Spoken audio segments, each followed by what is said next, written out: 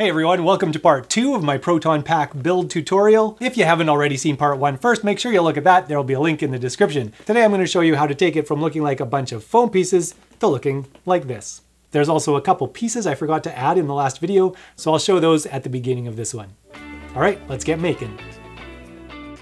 Okay, do some sloppy glue gun work to make a fake welding bead on the edges of the grain elevator. Make a stack of 2-disc 41s, draw 4 evenly spaced lines across the top, and cut on either side of each line to create a little valley. That should leave you with a kinda knob looking thing. And as we all know, knobs go on the side of grain elevators. And fake bolts go on the top of grain elevators. Pull apart a pen and press it firmly into the foam. Add a little twisting motion for excitement. Heat up a hex key till it's hot, but not too hot, and firmly press it down in the center. Kinda ends up looking like those screw heads that are made so you can't unscrew them. Grab an 8mm punch and punch 4 discs from 6mm foam. Carefully heat up the discs a little bit with a heat gun, and do some more hex key squishing. You can see by the fact that my hand's shaking, I'm squishing pretty hard. Or I'm just super weak. A little super glue on the back, and glue them into place on top of piece 30, the one on the side of the pack. And yes, I started painting before remembering to glue these on. A little Velcro on the back of the battery pack, and glue the other side of the Velcro just inside the hole. Now it's time to paint. Paint it black. I recommend at least 3 coats of artist acrylic paints. I know it sounds crazy, but it makes it a lot easier when you're applying the antiquing later. Make sure to protect your little lights if you want them to look good. There are some spots that are really hard to get with a normal paintbrush. That's why I created an abnormal paintbrush with a pair of pliers and some bending skills. Now I can paint anywhere. Once you've painted everything black 3 times, you should be feeling very relaxed. While that's drying, go look around your neighborhood for abandoned color laser printers. Once you've found one, print off all the warning stickers. I found the ones I used at hprops.com. Thanks hprops. Cut them out roughly, grab some nice clear packing tape, and cover the stickers with the tape. Then you can cut through the tape and the paper right down to the edge. Round any corners that need rounding. A bit of sticky tack on each sticker so it doesn't blow away, and spray some spray adhesive on the backs. Use it according to the manufacturer's directions. Once you've waited an appropriate amount of time, peel off your brand new stickers and stick them on the pack.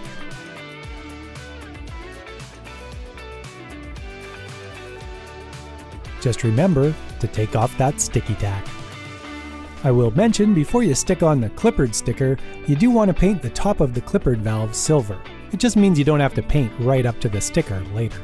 I'm using DecoArt Americana Decor Metallics paints, and I'm mixing half and half silver and pewter. That gives me my favorite steelish color. Put the paint on some scrap cardboard, and with a gloved hand, rub just a tiny little bit of that paint onto your finger. Then rub your finger all over your Proton pack. Basically, we're trying to make it look like it was all originally painted black, and then through the wear and tear of excessive amounts of ghost hunting, some of the paint got rubbed off, revealing the metal underneath.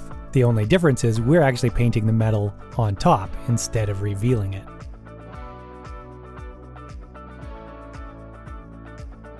A little more silver with the brush, and put a sticker on the clippered valve. Now it's time to go to the thrift store and get some wires. I bought a whole bunch of different types to try out. I ended up using one long networking cable and one slightly thinner VGA cable. Cut off a piece of networking cable 150 inches or 381 centimeters long. Remove the jacket either with a knife or the handy little string inside.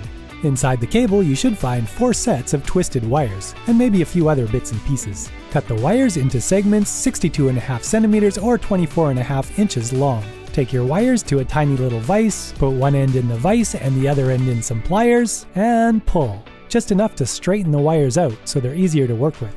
Now we're going to use these wires to make the ribbon cable, and I'm using this T-Rex tape to hold them all together. This tape is kind of like a clear vinyl almost. Not at all like regular packing tape, it's thicker and more flexible. So tape down your tape, sticky side up, and then start laying down your nice straight wires. Make sure to leave some room between the wire and the outside edge of the tape. In fact, leave a little bit more than I left here. From there, just keep adding wires side by side until you've filled up the tape strip. I ended up fitting 21 sets of wires on my tape strip. However, I'd probably do one less to give a little more tape on the edge. Once all the wires are laid down, put another layer of tape over the top. Make sure the tape is able to stick to itself on both sides, then grab your heat gun and start warming up the tape. You'll notice as the tape warms up, it gets soft and flexible and even maybe shrinks a little bit. And that's great because we can press it down against the wires and it'll conform to their contours, which helps it look just a little bit less homemade. Once you've heated and squooshed one side, flip it over and heat and squoosh the other side.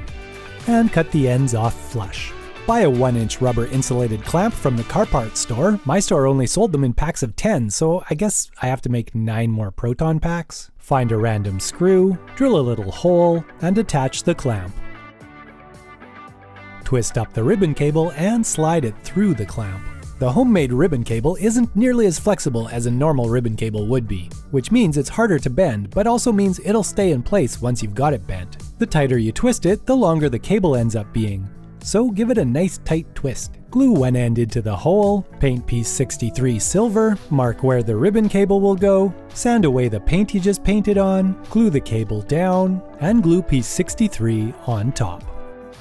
Now go back to the hardware store and grab 5 1/4-inch compression nuts. I only got 4 cause that was all they had. While you're there, you might as well also grab some wire protector in 3/4-inch and 1/4-inch sizes. Punch a couple discs out of your paint tray and stick them on some copper tape. Give them a little rub and cut them out with a little extra tape sticking out around them.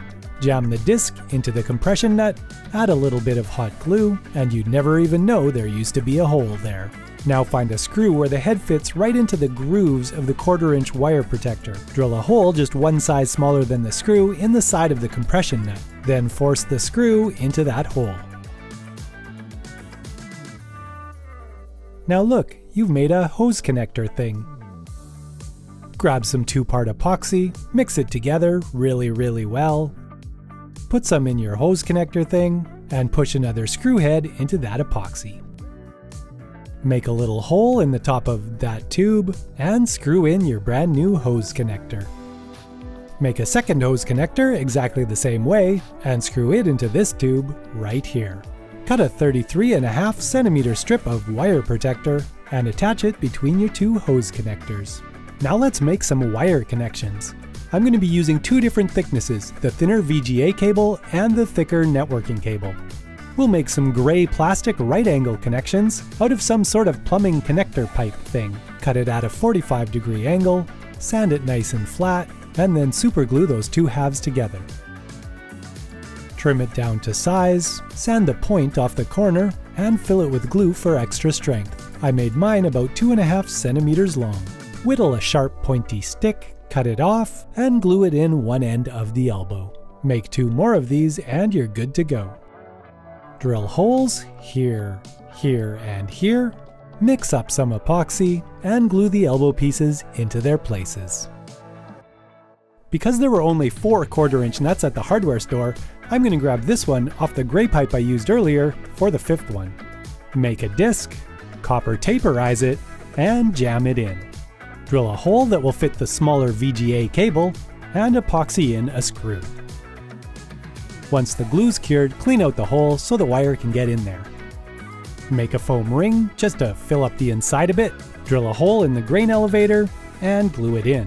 To be accurate, the nut should actually be up a bit higher. However, the nut I used is bigger than the other ones, so it doesn't quite fit. The last 2 compression nuts are going to have the VGA wire coming right out that center hole, but it's a little too big. So cut a foam disc and epoxy it inside the compression nut, and do it again so you have 2 of them. Once the epoxy's cured, use a small punch right in the center to give yourself a little hole.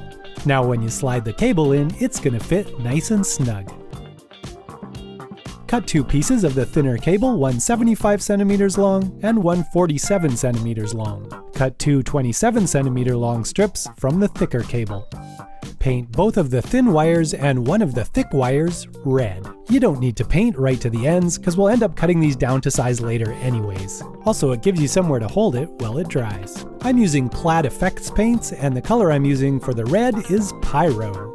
And I'm using Beta Blue to paint the other thicker cable.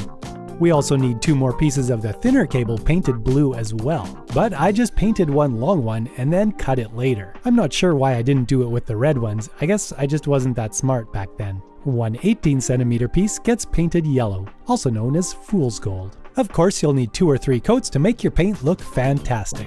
While you're waiting for the glue to dry, cut a 37cm piece of 3/4 inch wire protector, also known as split loom. Feed it into the 2 pipes, and mark and cut off any excess that comes out the other end of the pipe. Now you can squirt some glue in the 2 pipes and push it into place.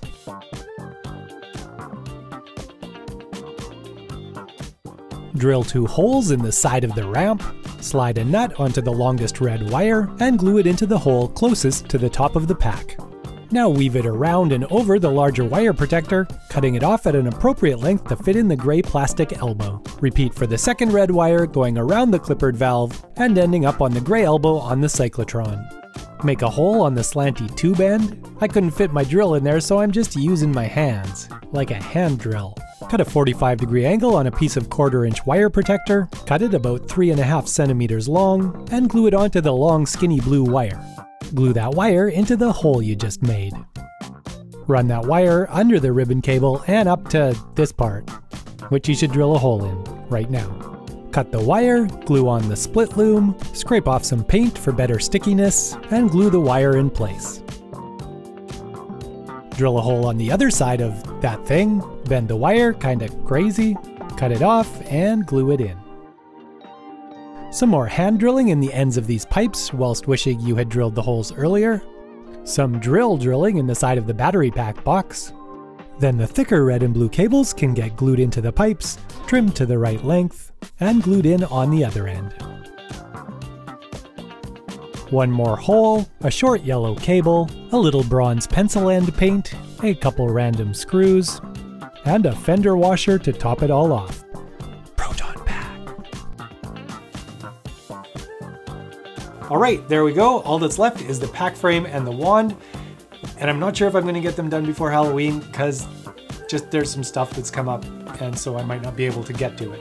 I'm going to try, but I can't promise anything. Again, if you want to grab this pattern or any of my other multiple amazing patterns, there'll be a link at the end of the video and in the description. And did you want to know how much it weighs? It's under 4 pounds right now, which I think is pretty good. I've heard some of the packs are like 40 pounds. That's 1/10 of the weight. Thanks for watching. See ya.